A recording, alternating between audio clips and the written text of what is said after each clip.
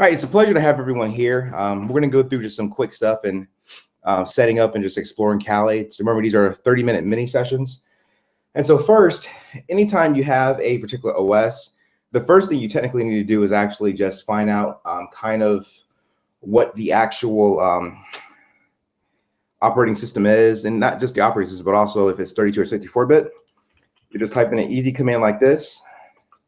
But type this into Google, and it's just going to kind of let you know exactly what this is doing. But this is just an easy item. Your name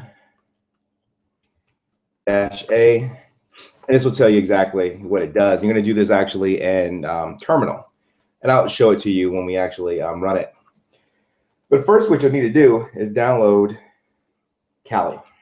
Well, actually, you can run it in a VM, but if you don't have a VM environment set up, you can do just Oracle VirtualBox.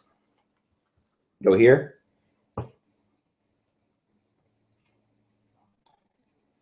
Just navigate to this website. Go to Downloads, and then download the appropriate item for your particular operating system. And so that's it with that. And then for Kali, type in Kali Linux, kali.org. And then once you're at kali.org,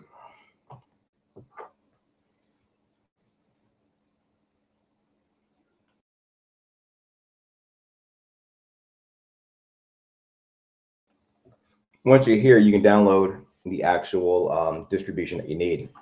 So we'll just scroll down real quick. Download Kali Linux. We'll click download Kali. And then from here, we can find the actual Kali Linux distro that we need. Now, if you're going to download it via torrent, you need some type of BitTorrent client. And you know, the ISO is just the image. For those who don't know, you can just download the image directly. But the torrent's better because it's going to be a little faster than just simply downloading the actual ISO file itself. So I would recommend using the torrent. Now, once you have this particular item downloaded, I'm going to go through and kind of explain essentially how do you set it up in VM Player and all that other good jazz.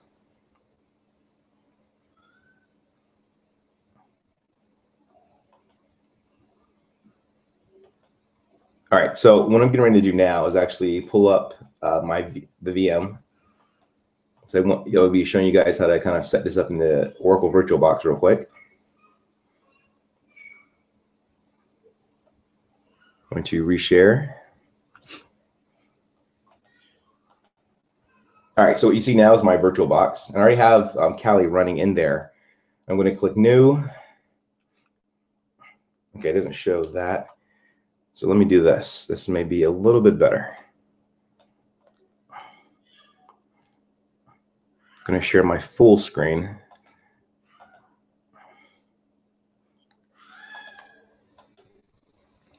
All right, so now I'm sharing my full screen. Just pay attention to the item on the right. Otherwise, you'll just see tons of stuff going back and forth. All right, so I'm going to hit cancel. So you can see, I hit new. I'm going to type in Kali test 2. Type in Linux, and this will pop up, and it's going to hit. I'm going to here for Ubuntu 64. I'm going to hit next. I'm going to just leave it the recommended size. I already have one running, but you want to choose whatever is going to be best for you. And then it always has to recommend it. You know, you must have at least 8 gigs. I'm going to create the virtual hard drive. I'm going to use a VDI. I'm going to hit next. And then file location. This is just where the file is actually going to be located. Of course, in the size. And we hit create. Now I'm going to double click here. And what you should see now, drag this over. It's going to ask me where the actual file is at. I'm going to go here to desktop files. I'm going to go to this Kali image that's already been downloaded. I'm going to hit start. And it's going to go through the process of actually creating the actual Kali Linux.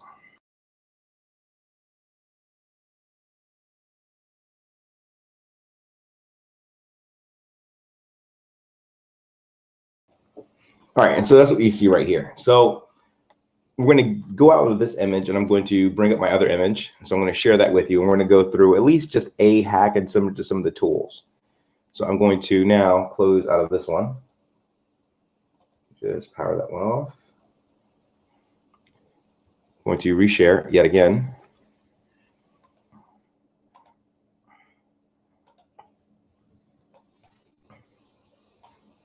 All right, so what you see here now is pretty much my Kali Linux. This was running here. And what I was telling you earlier in terms of actually finding out about your OS and stuff, simple command, that's all it is. So this is telling me exactly the distribution. It was telling me the distribution. It's also letting me know what type of processor I have. And that's important later when we talk about actually doing items with assembly and stuff like that.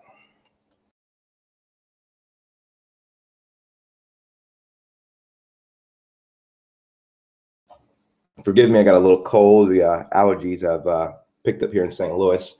All right, so here I am. So I'm here at the command line. Command line is fairly easy. I can just click this. This is going to bring up my terminal. Now, at other OSs, you can just hit Control-Alt-T. It's like in Ubuntu, and it'll bring up terminal as well. And some you just actually have to navigate to the terminal. I'm going to close this, and we'll bring up terminal just a little bit later. All right, so I'm going to go through here. There's a number of accessories over here. LeafPad is good. I mean, if you're trying to do stuff with websites, and we'll talk about that. This is just for writing. It's just text editor. Just I can write simple text here. That's all that is. So I'm going to minimize that.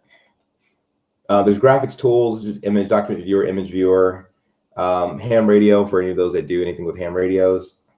Now here are all the Kali Linux tools, and this is the stuff this is the bread and butter. I mean, you have your Office suite, and it's not really an Office suite. It's just kind of the bare minimum, some bare minimum programming stuff. There's Kali. So you have the top 10 security tools.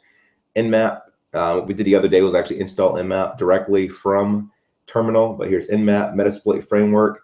Now there is another version of Metasploit, and that's the version you actually have to pay for. I think it's approximately $20,000 a year for the license. But Metasploit framework is kind of the bare bones framework for Metasploit.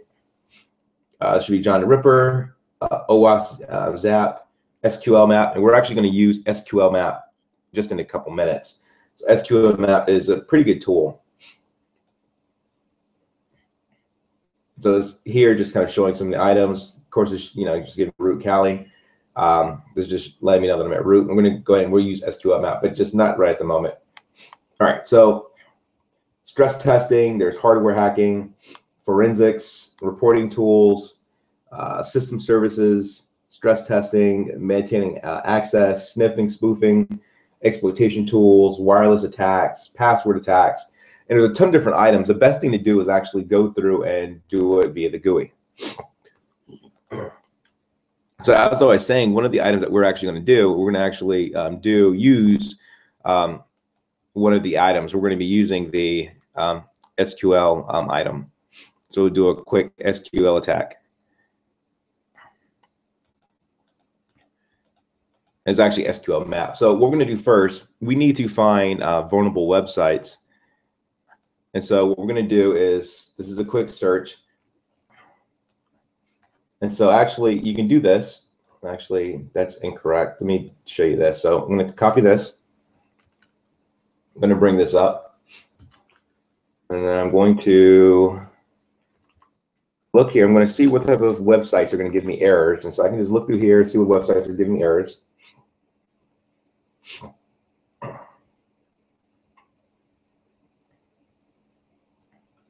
I can just scroll down, see what websites come up. I can say, okay, let me look at this, Angel Vest. So I'm looking at the website. I'm going to refresh it, or actually I'm going to hit enter. I'm going to see if it comes up with an error. So nothing with an error here. I'm going to keep searching and look for sites that obviously have something, some error associated with it. Nothing there. Keep going. I just keep doing this over and over until actually I find something that has an error associated. It's going to say some type of error. All right, so what you can also do is you can type in this or something similar to this, and you can essentially state that you have an error in SQL syntax. And so I just did the same thing. And so when I did this, it actually brought me to a page. And in this particular page, yeah, in this particular page, I was able to actually come up with a particular error. Some, I think, Italian website. So it brought me here, and so I see something like this: it says error code 8, you know, all this stuff, MySQL. I'm going to refresh it, see if there's something wrong. Obviously, there's something wrong. So what I'm going to do now is copy this item. I'm going to bring up that notepad. All right, so I'm bringing up the notepad now, and I'm going to use this to actually run my particular attack and see what is going on.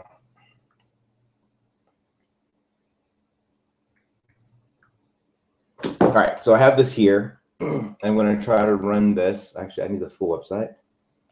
So let me do this.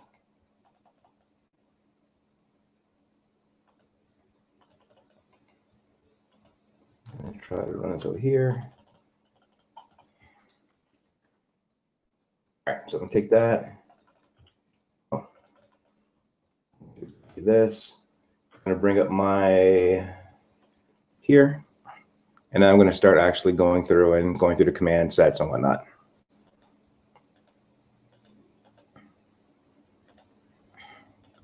All right, so here I'm going to type in SQL map -u, and then I'm going to copy this website from there. So I have that. And then what I'm looking for is actual databases. So --db. Just a little bit bigger so you guys can see.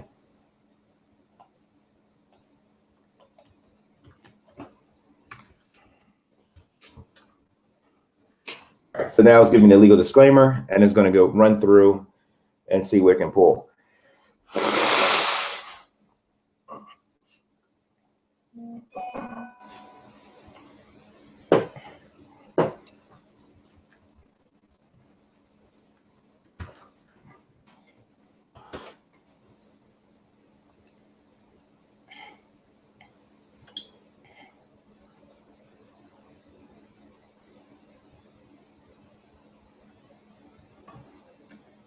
All right, so now this particular item is running.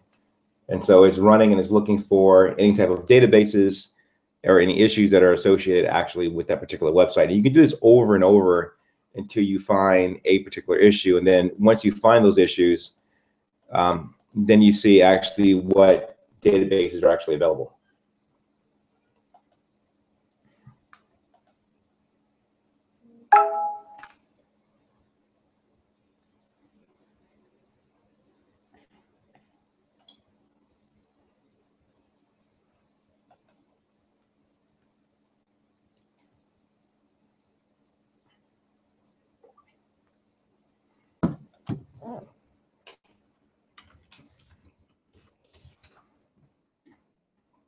So